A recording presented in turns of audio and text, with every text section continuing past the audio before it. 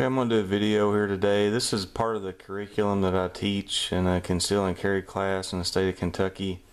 The curriculum, this is what's been approved by the Department of Criminal Justice Training in Kentucky, and some of the slides I found on my own. Some of them I borrowed from another friend of mine that does the class. So I'm just kind of doing this. Hopefully I'll get some good feedback on maybe ways I can improve it. If you're a experienced shooter, it might be kind of boring for you, but stick around at the end. I'll explain why I've got these marks on my fingers, and it might be something that can help you out even if you are experienced. If you're a new shooter or anywhere, any gamut, I hope maybe you can learn something from it, especially if you're a new shooter out there, and give me some feedback on ways I can improve what I'm doing here.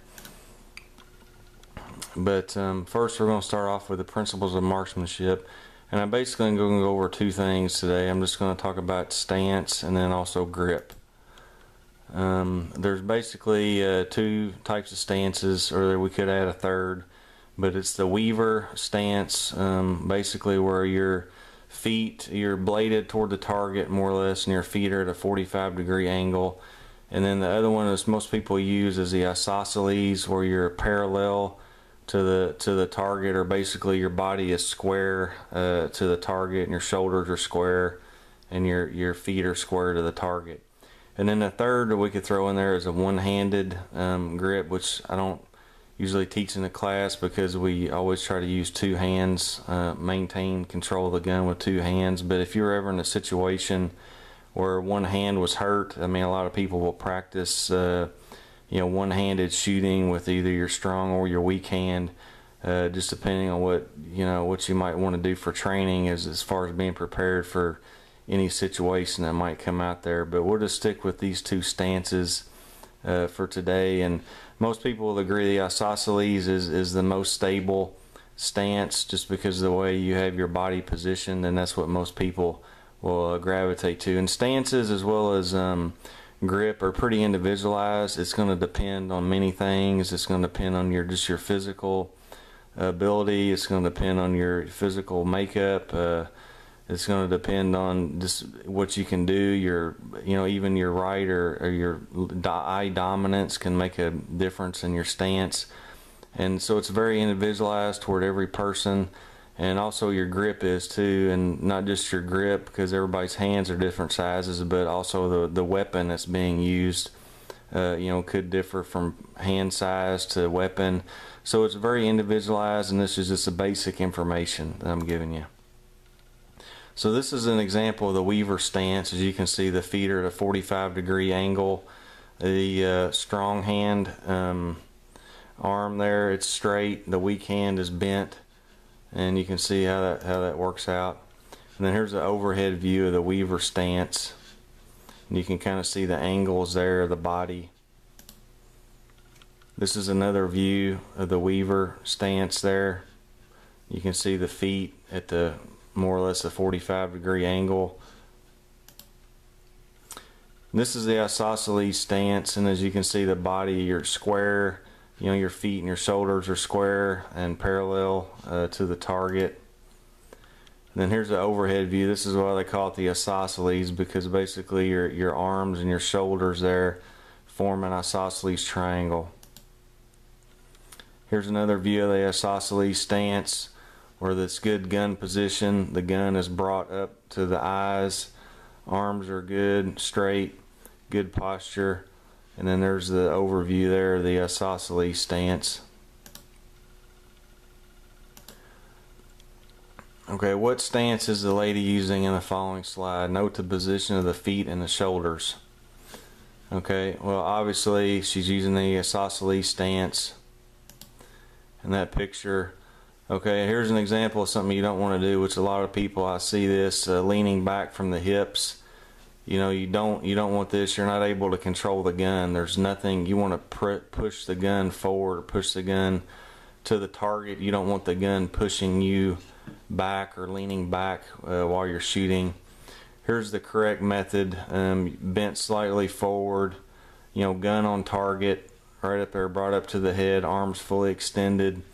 knees flexed out, and it says not bent, but they can be slightly bent, and then your toes are parallel or square, you know, to your shoulders and to the target. Two-hand grip, 40% of the pressure should come from your strong hand, the one that's holding the weapon. Your strong hand is your, like for me, I'm right-handed, so it's my right hand, 40%. And then 60% should be from the support hand, the other hand. So I've got a gun here, it's unloaded. There's no magazine in here. So my right hand is my strong hand. That's holding the gun. So that's 40% of the pressure. My weak hand is going to come up and is going to have 60% of the pressure on the gun.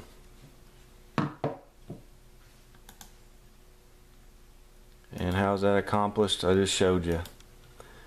So the two-handed grip, there's basically two different ones. There's the master grip where the support hand thumb is on top, and this is mainly for revolvers. And here's a revolver. I've got it, it's unloaded, so you can see. So basically it's like this. The support hand thumb is going to be on top of the strong hand, and that's the master grip. It works real well with revolvers. It doesn't work so well with semi-automatics, but you can get away with it.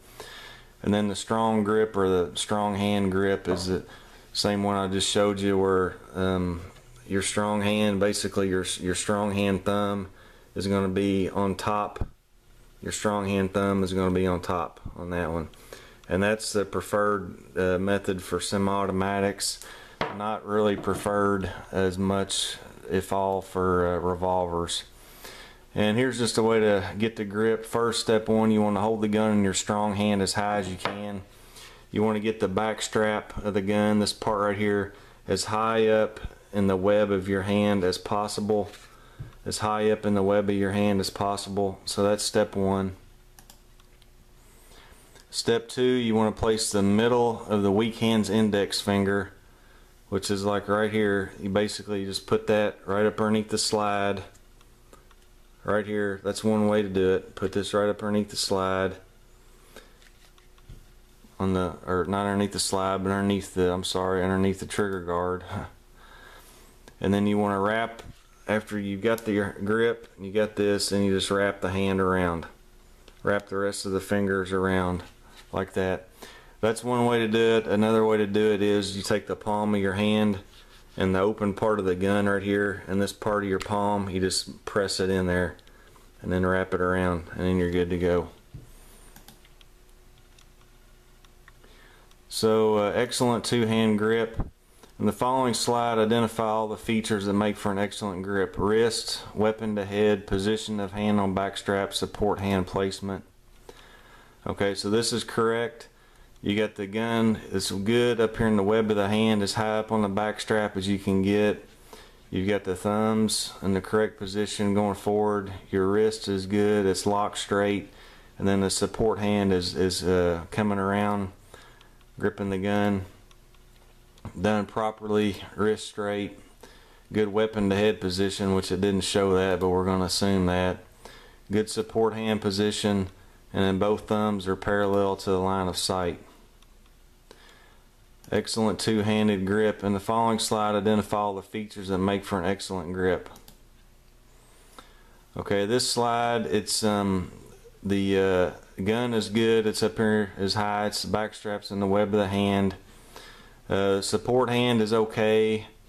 The thumbs, though, I'm not really sure what he's doing here. I'm kind of this is why I wouldn't even call this the master grip. I'm not really sure what his thumbs are doing, but what you can do, and even if you do a correct master grip, you know, on a semi-auto, a lot of times what you can do is you can hit the magazine release.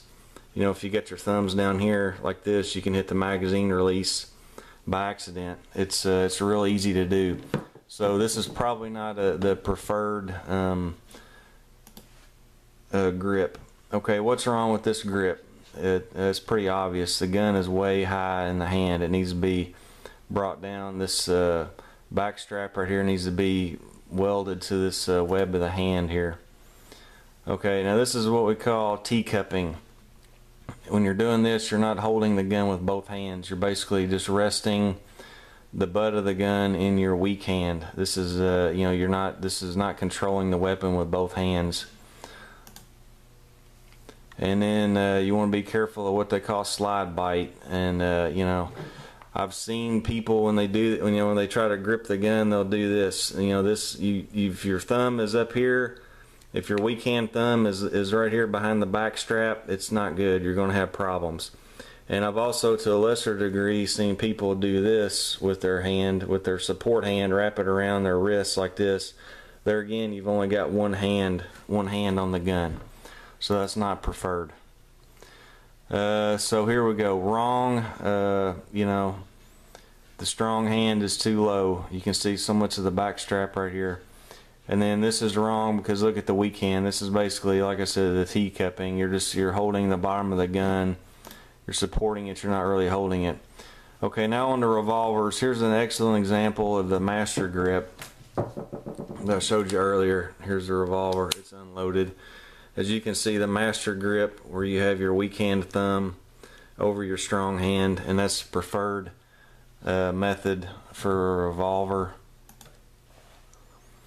And then as we went on before, you know, this is I don't even know, I guess you could call this a strong hand grip, but the way his thumb is right here, why is this a bad idea? Most people are going to know, yeah, ouch, it's not good. There's gases that come out of the revolver right here between the cylinder and the forcing cone, and a lot of times you don't notice it or see it when you're shooting, but if you have your hand or fingers anywhere in that area, it's not going to be good for you. It's going to leave a mark, so, or more. Okay, what's wrong here? Well, I'll go ahead and tell you a couple things. See this back strap right here? He doesn't have his hand up on the gun. When you do that, you're doing several things. Not only are you controlling, you have better control of the gun, but you can also mitigate recoil better. You can control the backward motion of the gun and the recoil. You control it a lot better. The more your hand is in line with the barrel, the better you're going to be able to control recoil. And the other thing is he's T-cupping it there with his other hand, so that's not good.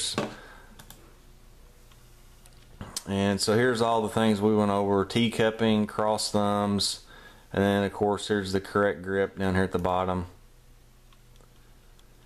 And warning for a two-handed semi-automatic grip: do not drop or loosen the magazine by accidentally pressing the magazine release button with either hand, and I've already talked about that. And then you want to keep your hand out of the rear or travel the slide. Also, you know, with the a lot of people, if you keep your thumb up here on this part of the slide, you can actually cause jams and malfunctions from the gun.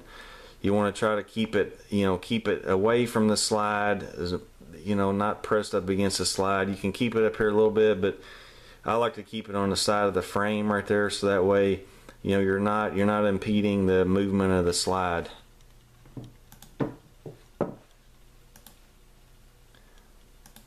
Okay, how can you use a Sharpie to check your grip to make sure it's consistent? Consistent grip is really important. I used to work with a lot of guys that play golf and different things, and they were always, practicing their grip, practicing their golf grip, just over and over, just all the time.